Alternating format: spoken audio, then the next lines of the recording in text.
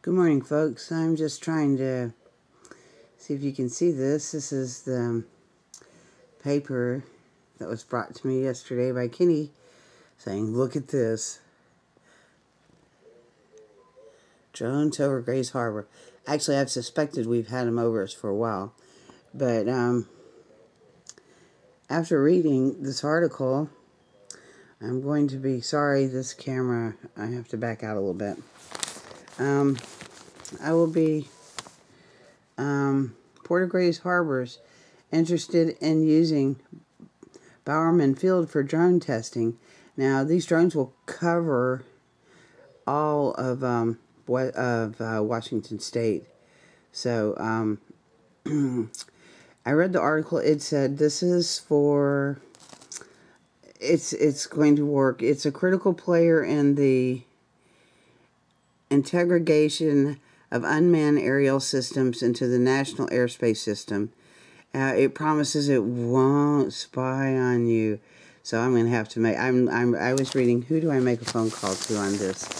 Because I will be making a phone call today and following up on this. Just wanted people to know that drones are over Grays Harbor, that's in Washington State. And it's not really saying where the money's coming from. I guess the federal government's using testing states, and we're possibly one of them. We're always the test state for Obamacare, for this, for that. So I'm going to I'm going to do a phone call today and ask some questions. I'm going to write down like 5 questions I can find out of this. If you can find this is out of the Vidette, and it is the voice of Grays Harbor, and this would have been Tuesday, May 30th, 2013, if you want to go look this up online. I don't know if you can.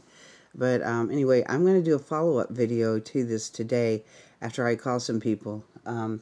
It's 9:04 right now. I'm kind of just waking up. I sleep in, went to bed late, read this article, pissed me off. So anyway, wait for this follow-up. But just heads up to Washington State. We're going to get drones if we hadn't already got them. Peace, love. Everybody stay safe.